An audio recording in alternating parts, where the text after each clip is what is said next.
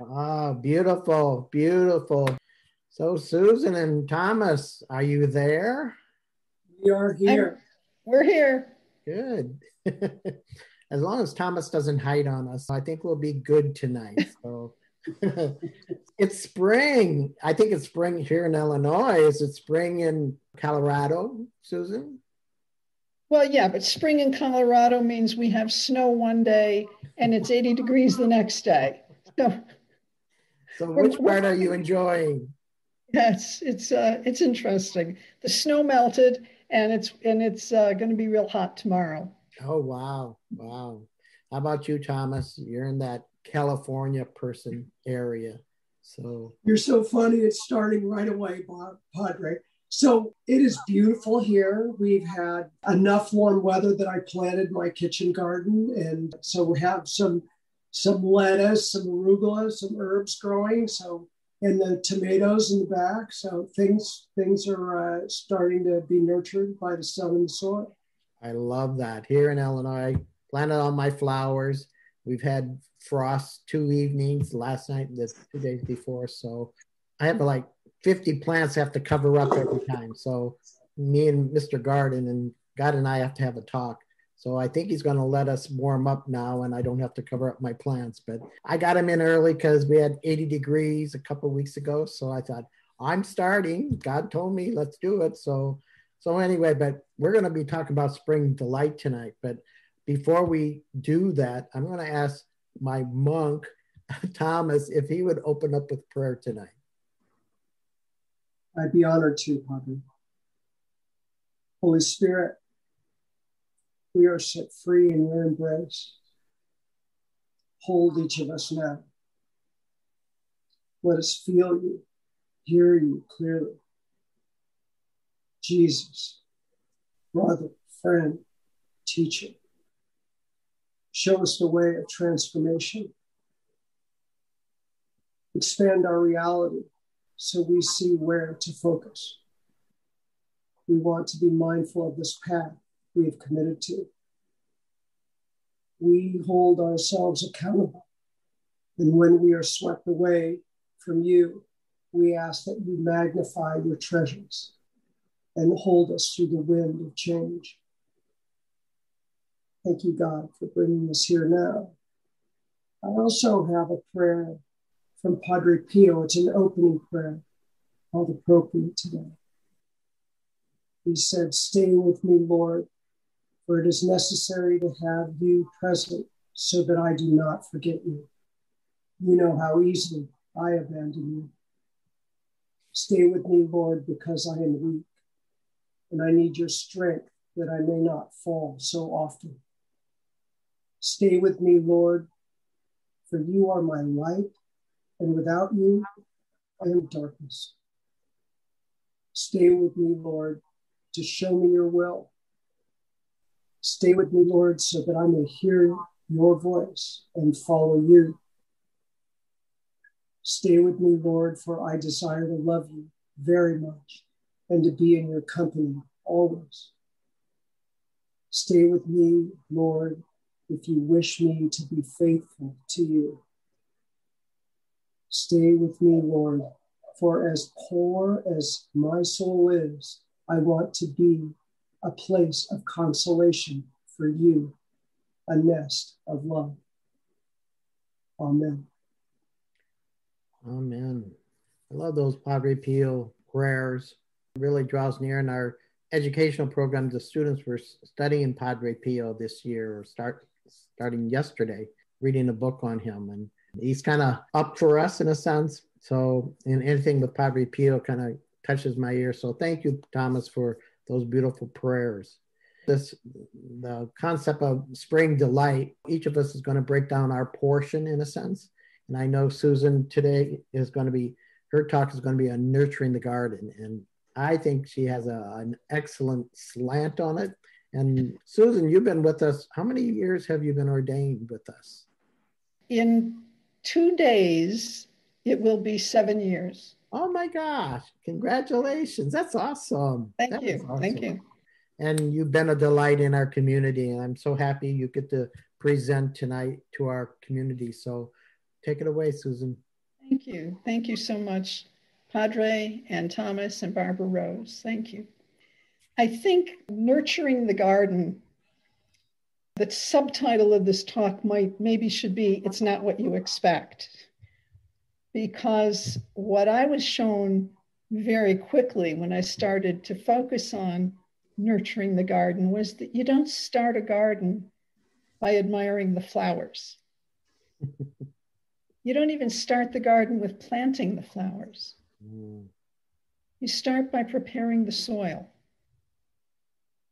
And we're just talking about the different weather in different places that we live. Depending on where you live, you may be wanting to plant a garden in soil that's been frozen for a couple of months over the winter. Mm-hmm. And I remembered that when I lived in Connecticut, there were some rocks and stones that seemed to live, for the most part, several feet well underground. And over the winter, they would make their way up to the surface. So by spring, there would be all kinds of stones where I wanted to plant. Mm-hmm. And there could also be roots and things left from the previous year's growth. So there's a lot of stuff in the soil that's not receptive to new plants. Yeah, that soil is not ready to nurture what you want to grow.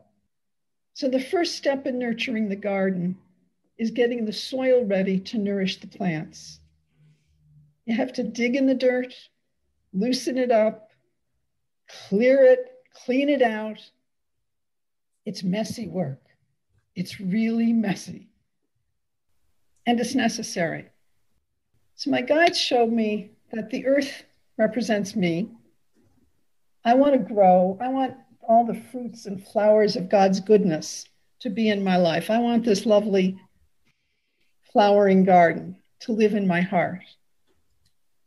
And the first thing I needed to do was clean up the rocks and the dirt and the old debris, the gunk that was in my space. And for me, that gunk was old, lingering hurts, resentments, grudges, things I needed to forgive, that trace of resentment, the hurt feelings. So my guides were saying I needed to release these things. And my ego was saying, no, I can't let go of all that stuff. That person really did hurt my feelings. You know, she was rude to me. I'm sensitive. And then you can't just hurt me that way. That's not right. So my guides gave me a word of knowledge. Yeah, that's what they told me. This is nonsense. You can let that stuff go. You really want to let it go. You just need some courage. And the word courage really surprised me. And at the same time, I felt in my heart that I knew exactly what they were talking about. Courage is choosing to confront that which scares us. The root of the word courage is cor, C-O-R, which is Latin for heart. See, the original meaning of courage is to speak one's mind by telling all of one's heart. It means telling the truth to myself and to God, and giving up the pretense that God doesn't already know the truth about me. So like all of us, every one of us, I've experienced some painful events in my life. And sometimes, like most of us, my reaction to those events has been to deny, to rationalize, to resist feeling whatever I felt. And denial, resistance, rationalizing, those are all words for I don't like it and I'm not going to deal with it. But that does not help the heart to flourish. For a long time, I remember Sri Bhagavan in India. This was one of his main teachings. Everything fully experienced turns to joy. So my ticket to the joy I was seeking, to that beautiful garden blooming in my heart, was to stop suppressing what I don't like so I can experience it fully with neutrality and let it go. And I was being told to muster courage and dig in and clean that stuff up. So I wanted to learn more about this flavor of courage. And I went to what I regard as a wise source. These are 4 characters who each had something they thought they needed for their wholeness. And their belief that they lacked that thing kept them from living fully in the moment. As we all know, Dorothy wanted to go home. She represents that deep desire in all of us to be at home in ourselves, to be at home and complete with who we are. When we think we lack that, we keep believing we'll only be okay when we get to Kansas. Then there's the Scarecrow. He wanted a brain. He believed himself to be stupid, but he was not stupid. Actually, as the foursome traveled on their way to Oz, he came up with some of the ideas that were very smart and very good for them. So he definitely was smart, but when we think we need to know things and to approach life through our intellect, we'll always think we need more brains. We'll always think we're not smart enough. So the Scarecrow represents that aspect of us that thinks that the way to navigate life is through the intellect. The Tin Man thought he lacked a heart. He exhibited great compassion. He had the heart he thought he lacked.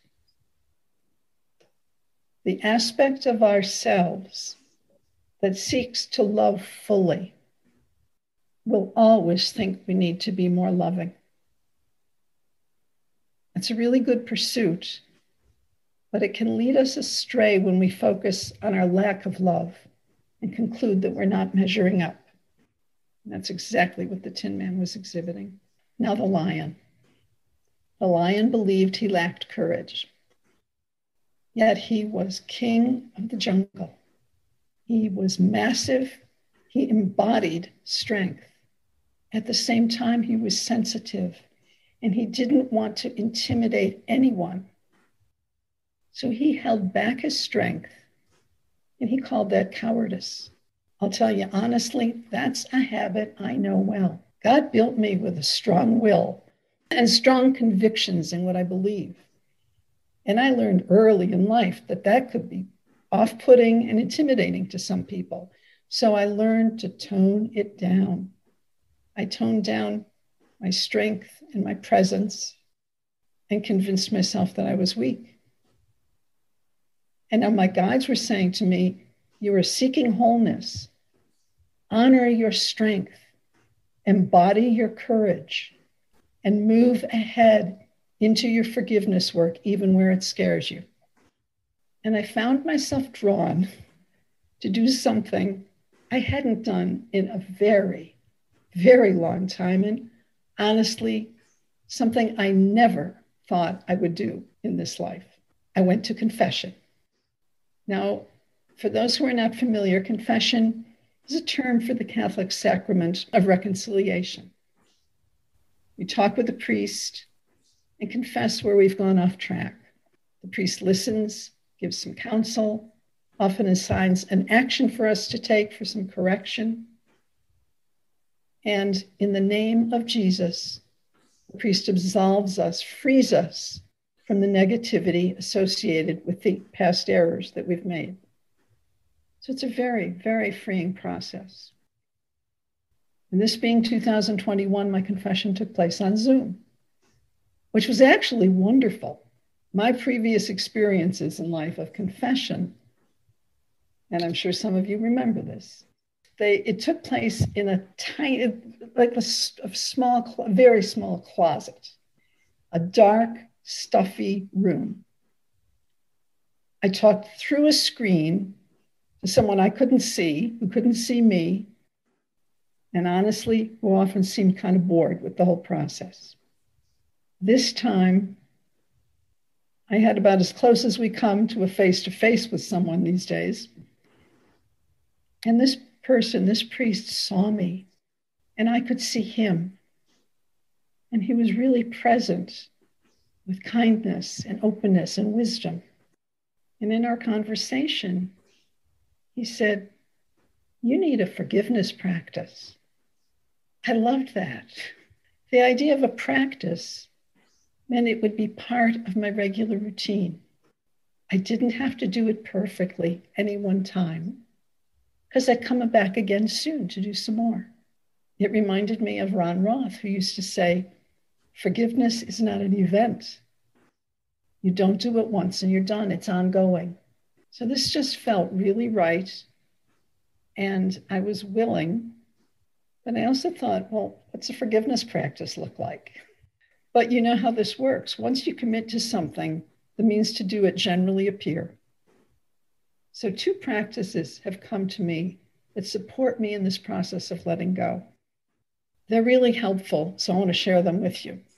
By the way, my guides can be a little sassy. So they said, if you're not yet walking on water, some of these practices might be good for you too. Just saying. So the first is such a sweet practice.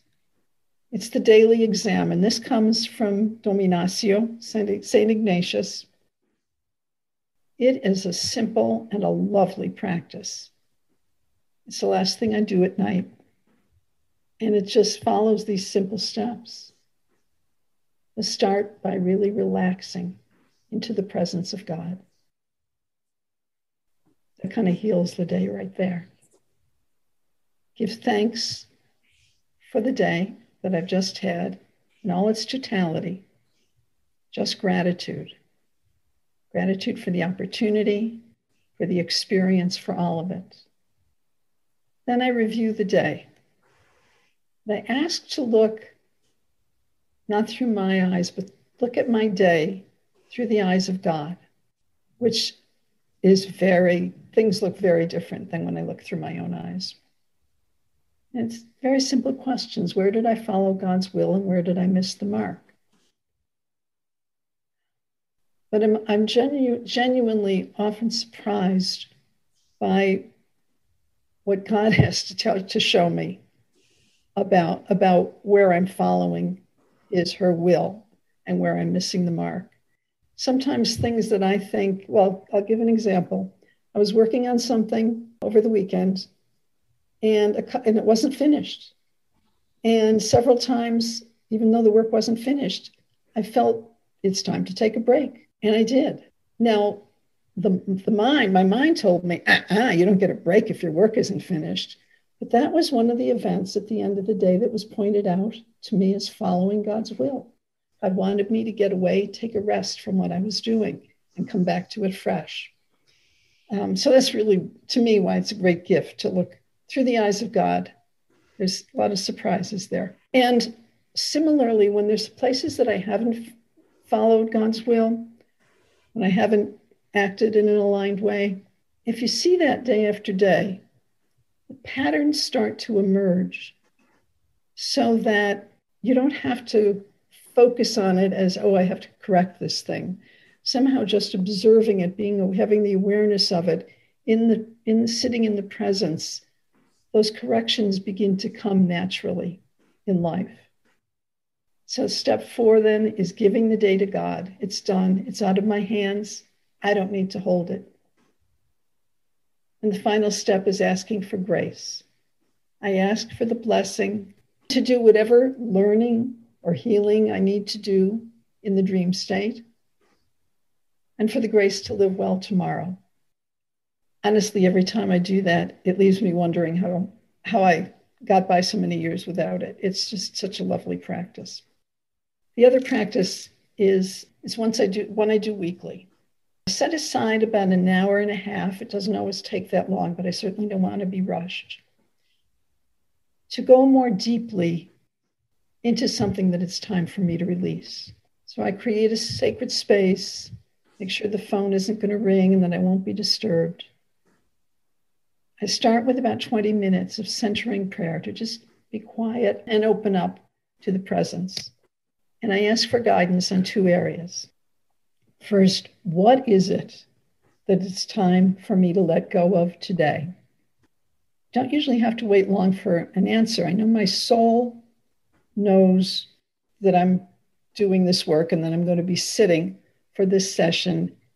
And she generally has that thing kind of lined up for me. Sometimes I'm surprised because it can be something really that my mind would say is insignificant and very small. And then sometimes it is something really big, long-term relationship where there's a lot of hurt or resentment, something I know I had been avoiding looking at. It doesn't matter. Either way, whatever's up, whatever my soul says, this is the thing to release today, it's there and it's ready for me to work with. So once I see what that item is, then my next question is, what's the best way to approach this today? And I have about 4 different processes that I generally rely on. Sometimes the best approach is one of those specifically. Sometimes it's a combo of more than one or something else that will come to me. I just put myself in the process in the hands of God, and I'll allow my guides to direct me and to help me. And we move through the releasing exercise. It can at times be uncomfortable, and it can also be very sweet as I feel all the love that supports me in doing this work. Generally, it's like going on a very little short mini retreat. Dig in, do some work, feel that wonderful connection, and feel so good and so much more whole afterwards.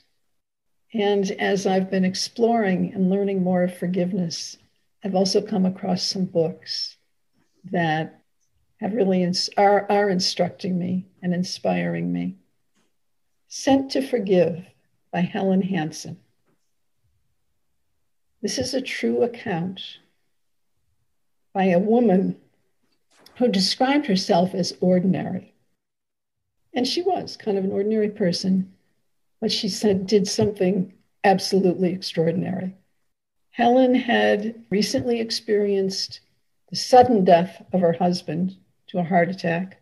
She was caring for her mother, who was elderly and ill. She was already stretched pretty thin and stressed. And then her son was murdered. She did not know how to handle the grief that she was experiencing. Her other children, the whole family was generally close and supportive of one another, but the other children were all in so much pain that no one in the family was there to comfort one another. They were just each lost in their own grief. Many of the people that Helen thought of as friends, they also just didn't know how to be with her in her sorrow, and they drifted away.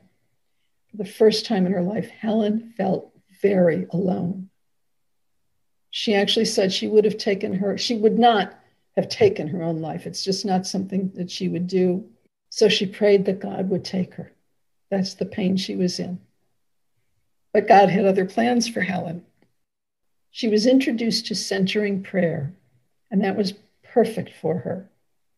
Just sitting in the presence with no agenda felt very good. And Helen knew she needed even more. She needed to go further with that work. And it happened that Father Basil Pennington, who was one of the leaders in the centering prayer movement, was giving a retreat very close to Helen's home. Again, when you have that commitment, things just fall into place. So Helen went on the retreat, and it was in a Catholic retreat center, and Helen's background was Lutheran. So she had a little trepidation about would she fit in, would she know the right thing to do, but she knew she needed to go. So on the retreat, she was walking in the garden of the retreat center.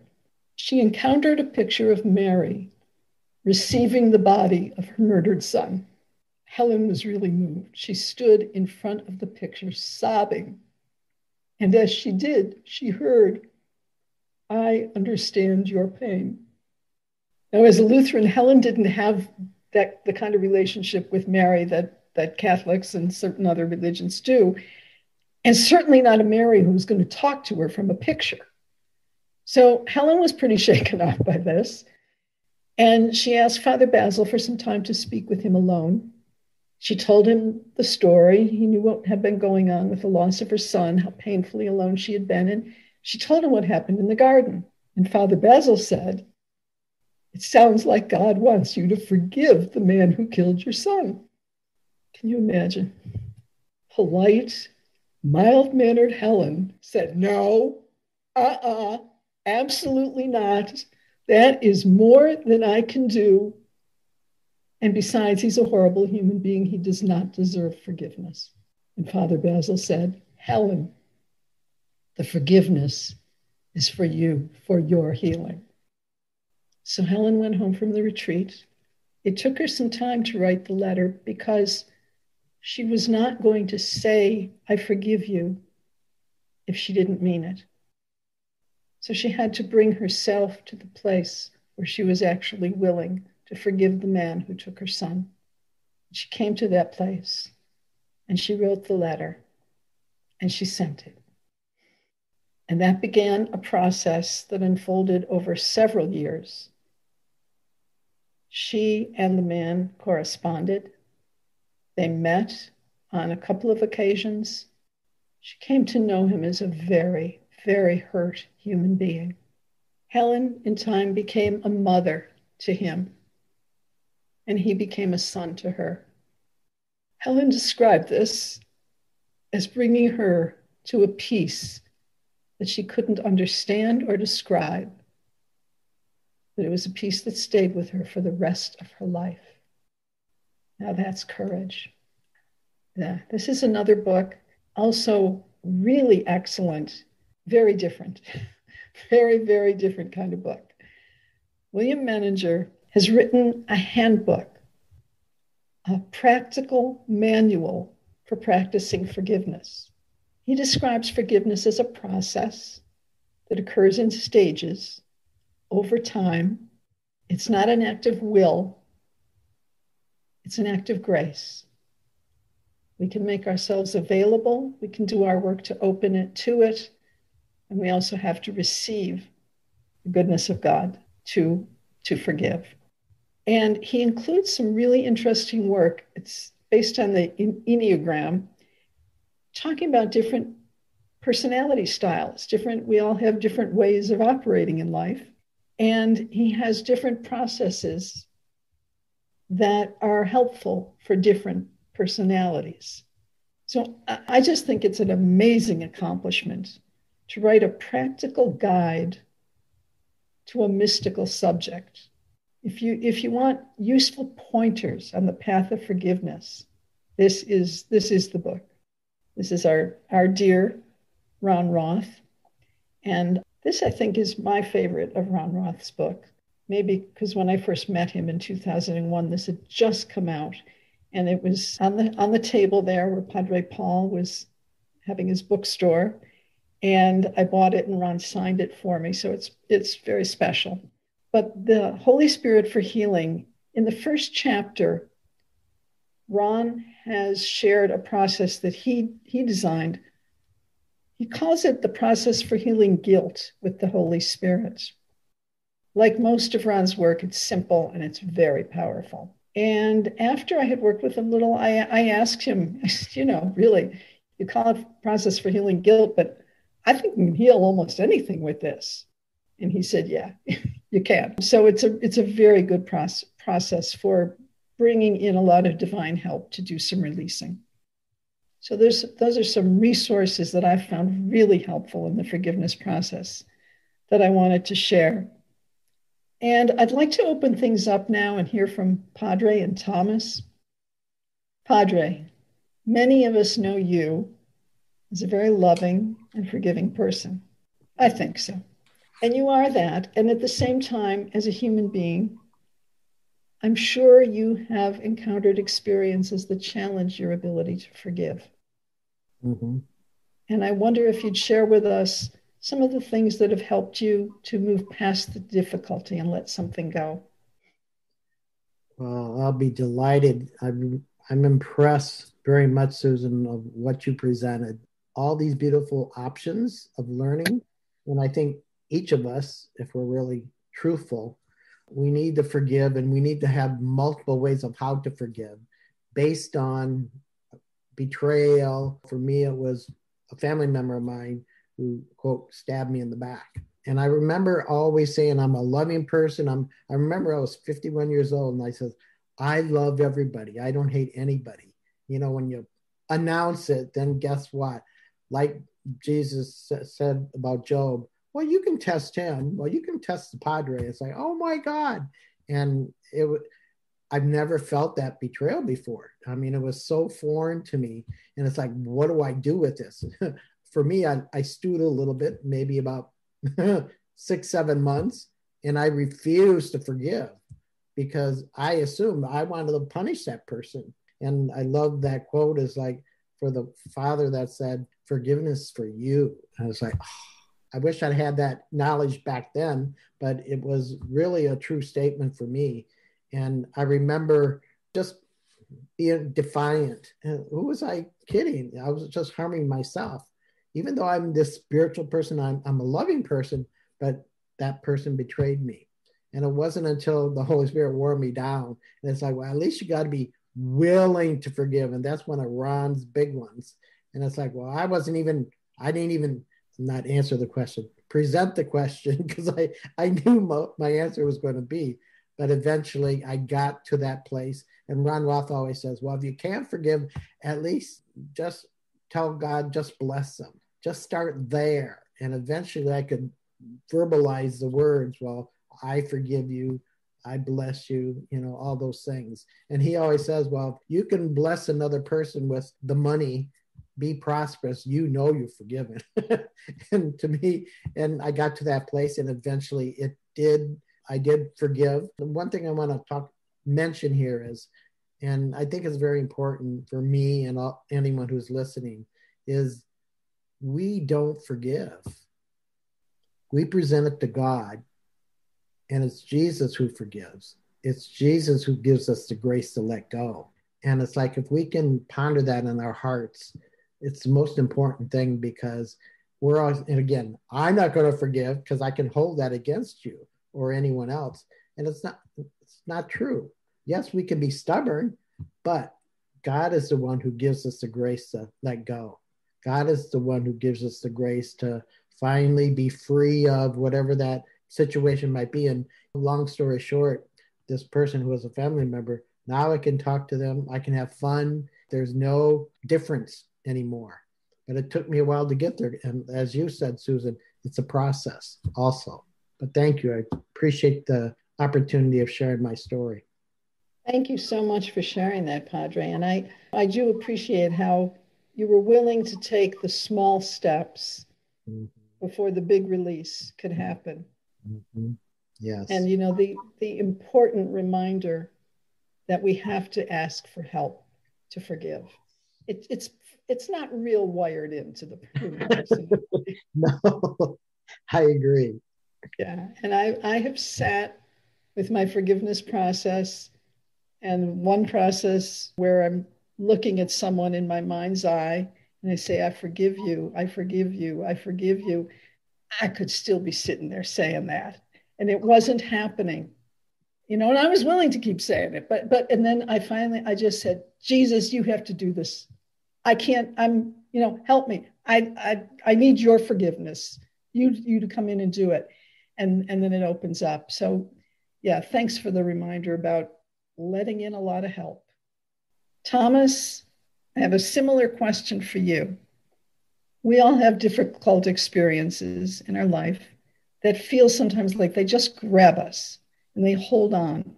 And I'm wondering, when something like that occurs for you, how do you free yourself and restore yourself? I love the piece about courage. So many of the saints have lived in a time of warring. So many of them had to be courageous and strong. And I feel like as I live my life, that the more experiences I have, the more I'm aware that, like Job, is God's asking me to stand up and be accountable, and that I have a bit of karma coming in here that I'm living through. I also appreciate the piece you have about awareness. I feel like the part of this is I go right to God. I go to try to get as still as I possibly can, and I try to get curious about something beyond my reality. I've had many experiences of needing to forgive and others. One was when I was in prep school.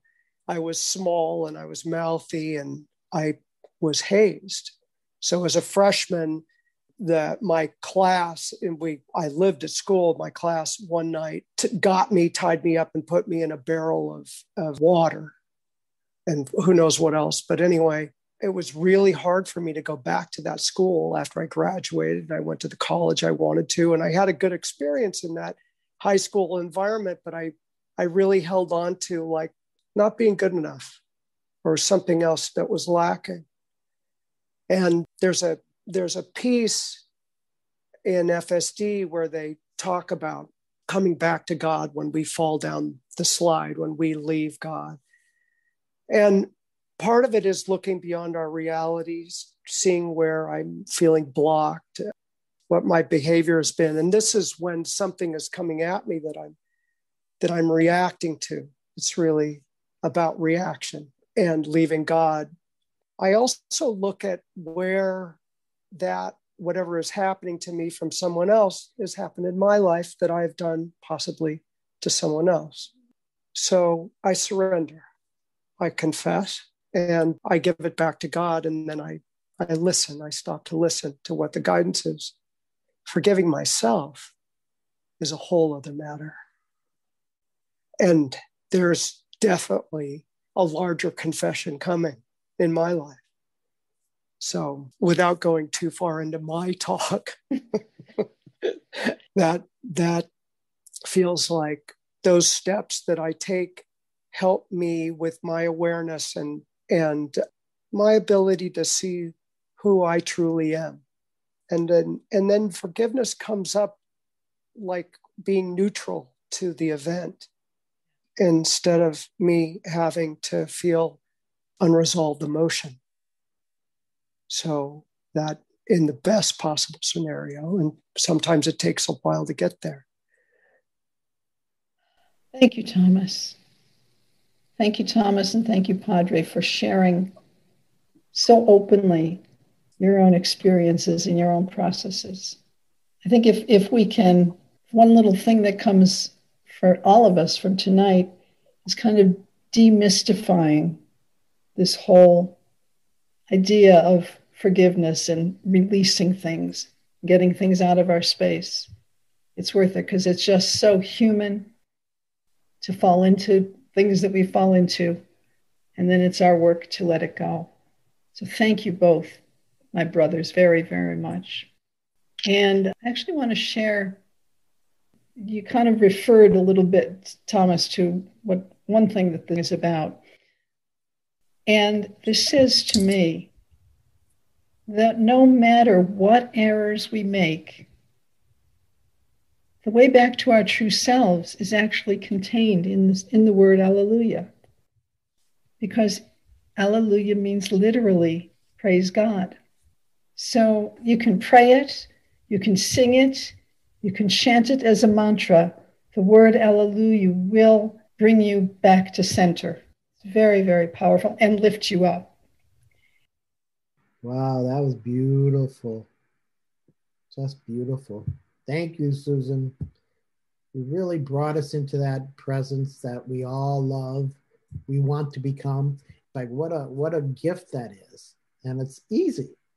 There are some tools that you presented that we can actually enter into this place that God resides. God loves us. That's the bottom line for all of us. Wow. But thank you so much, Susan. What a gift you are. And thank you for sharing your journey with us also. At this time, I want to move into the healing time. We'll pray for each of you, offer opportunities for prayer. What I think I'll do is I'll start with Thomas first, and then Susan, and then I'll wrap it up and pray for others. But this whole program tonight, Nurturing the Garden, starts here. And when we can let go, when we can forgive, great things happen. So Thomas, could you lead us in prayer this evening? Thank you, Padre. Father, Mother, we don't always have our health and our strength. We don't always have a close connection to spirit, our divinity. But we can always rely. We always rely on God to be here for us in some way. We can always reach out. We are capable of looking again and finding that resource, God that is in all of us. Holy Mother, Holy Father, this is our call to serve others, our community, our world, with the light that shines so bright through us, even though at times we neglect it. There is a constant fire that wants to come through us and is here with us now. Thank you, God. Thank you, God. Thank you, God. Amen. I believe you, Thomas, speaking of the Holy Spirit, that fire that wants to burn, and fire burns away things that we can't let go of. So what a beautiful prayer that we enter into tonight, individually and also corporately tonight. So Susan, can you follow through with us and pray also? Start from a place of gratitude. Gratitude for each loving heart that came to the call this evening. Feel the divine presence and also just the human presence of all the wonderful beings who share this time together, this community. And that includes you if you're new to the community. It's a gift beyond measure. And I thank you very much, God, that this is in my life and that we have this for all of our lives. I'm guided to share a message that I received just before our recent retreat. That was about a week and a half ago. Very early in the morning, on the Saturday morning before the retreat, I was waking up and I got the message, go prepare for the retreat. So I spent several hours in prayer and meditation. And as I was praying, these incredible gates opened up. And there was this field of such intense light. And I heard them into the light. And it was so beautiful because it was reminding me, and I want to remind all of us, that the light is there always for us. And that we do need to do our stepping in and take that wonderful moment and that wonderful lifetime to be in the light. It's our choice. And I'm just guided to want to send healing. Certainly there are people who want physical healings and lots of those issues, but I'm really wanting to send healing to hearts that are hurting, the hearts that are broken, to hearts that feel not quite full, to hearts that don't know if they have the courage to do what they need to do, and to just send the light of God, the love of God, out to fill and light and warm all of our hearts, so that not only are we full, but we're instruments of bringing the light further and further into the world. And for this, we are very grateful. Thank you, God. Thank you, God. Thank you, Susan. The theme that's really running through this whole program is about positioning ourselves and letting go, but the power of forgiveness, as Thomas says, that burning. We need help in this. And to me, that's where the Holy Spirit does her favorite work. Once we're willing and once we enter in, and like Susan, you set us all up, that we just enter into this place and we can let go, we can receive healing, we can receive forgiveness, all of the above, because presence is here. And I am sure there are many here that are still suffering, whatever degree that is. Maybe it's a personal issue, maybe it's someone else, and maybe it's finances, maybe it's a health challenge. Even had many texts today about family members that have people in Israel where they're doing the bombing. So we just pray for their safety. There's so many needs out there right now. Pray for the Biden-Harris administration and their team, because our world is changing very rapidly and it can cause great fear. But again, the peace that passes all understanding, that's yours and my relationship with Yeshua, with God. So just allow that grace now just to overshadow us. Just come, Holy Spirit. Reinforce what heaven is like in our world. First in our hearts, and then in the atmosphere. I just say thank you, God, for that direct need for people who are looking for healing, maybe some who are scheduled for surgery, some who just had surgery. We just pray for them now. We pray for the next person who will actually pass on and step beyond the veil, for their soul to be magnified, to be prepared for a loving God's embrace. I thank you, God, for family members, children, grandchildren. Holy, holy, holy is you, O Lord our God. Everyone who's scheduled for, whether it's, I did say surgery, or maybe it's a blood transfusion, maybe it's a doctor's appointment. We just want to cast out all fear and allow this amazing grace, this divine presence, just to fill you. Letting go of the fear, the trauma, and allow the angels now to do their thing, to minister to us, to support us, to bring healing, but also reconciliation of our past, present, and future. Just thank you, God, for every person who's listening to this call. You know them by name. And we just release the ministering angels now on their behalf. We give you the praise, the honor, and the glory. And everyone says, amen. Namaste. It is so. Amen. Nurturing that garden. Whew. Beautiful job. Beautiful job, Susan. And also Thomas. Thank you for being on tonight's call. And we'll be here next week. Please join us and share this with your friends. Thank you for joining us, and you have a glorious day.